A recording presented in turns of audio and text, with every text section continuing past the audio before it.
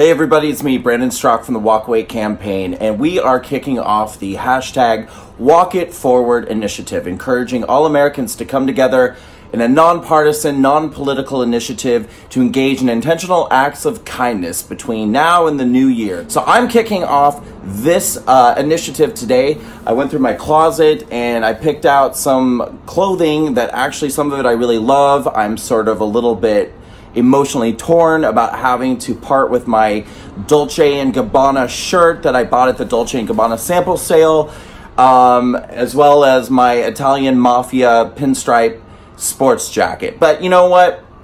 It's fine. I have been very fortunate this year, and it's going to be my honor and my blessing to help out other people who are in need. So I'm on my way right now to the Convent House shelter here in Harlem, which is a shelter which helps families who have nowhere to live.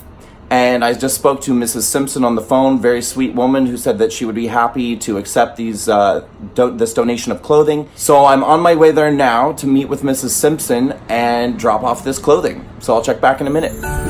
So the address for Convent Family Living Center, as listed by Google Maps, was very much incorrect. So I am currently walking about 13 to 15 extra blocks that I did not expect to be walking, but that's okay, because there is no hurdle we can't overcome in order to hashtag walk it forward.